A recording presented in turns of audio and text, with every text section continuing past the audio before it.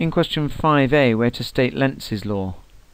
Well, this is that the direction of an induced EMF is such that it opposes the change of magnetic flux that induced it. In B, we have two small solid metal cylinders P and Q. P is aluminium, Q is a steel alloy. In part 1, we're told the dimensions are identical, but Q has a greater mass than P. We're to explain the material property responsible for this. Well, this is density. Steel has a greater density than aluminium. In part 2, when P and Q are released from rest and allowed to fall freely through a vertical distance of 1 meter, they each take 0.45 seconds to fall.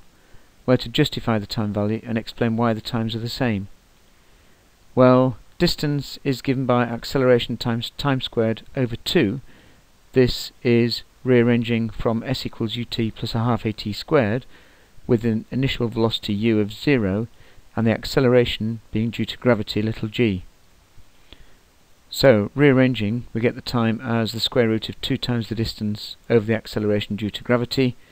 Putting in the values, this comes out at 0.45 seconds.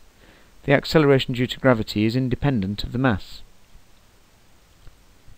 In C, we have a steel cylinder with a In C, we're told cylinder Q is a strong permanent magnet. P and Q are released separately from the top of a long vertical copper tube, so they pass down the centre of the tube, with the time taken for Q being much longer than the time taken for P. In C part 1, we're to explain why we would expect an EMF to be induced in the tube as Q passes through it. Well, the magnetic flux through the conducting copper tube is changing as Q passes through. An EMF is induced when the magnetic flux through a conductor changes due to the forces on the conduction electrons within the copper.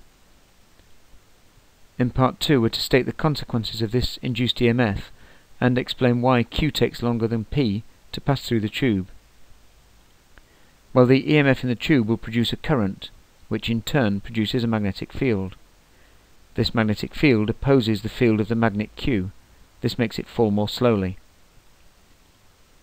P produces no EMF as it is not magnetized, so it will fall as normal.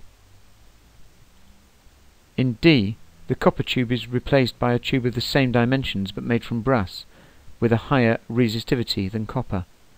We're to describe and explain how, if at all, the times taken by P and Q to pass through the tube would be affected. Well, the fall time for P will not be affected, as it produces no EMF in either tube. Q will produce a smaller current than in the copper tube, due to the higher resistance. Therefore this will produce a smaller magnetic field. It will therefore fall faster than through the copper tube, but it will still take longer than falling through air.